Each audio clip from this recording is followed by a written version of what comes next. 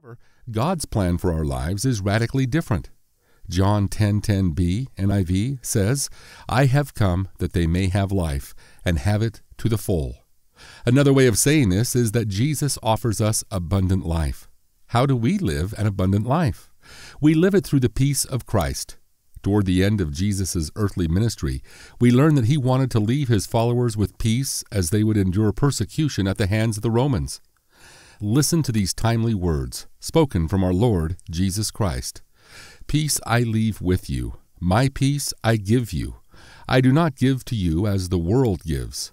Do not let your hearts be troubled, and do not be afraid." John 14:27 NIV.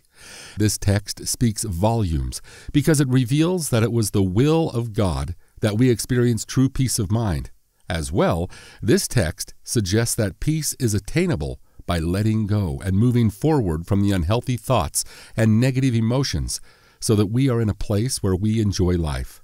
In essence, the Scripture provides us the blueprint for breaking through the barriers in our lives and aids us in fulfilling our destiny.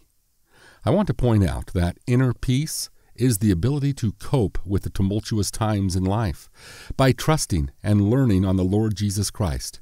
In life, we will experience troubling situations that make us sad, but we must remember these breathtaking words of Jesus. "In this world you will have trouble, but take heart. I have overcome the world." John 16:33 NIV. His declaration really highlights that inner peace brings us freedom to abide in the promise of peace. Purpose of the book.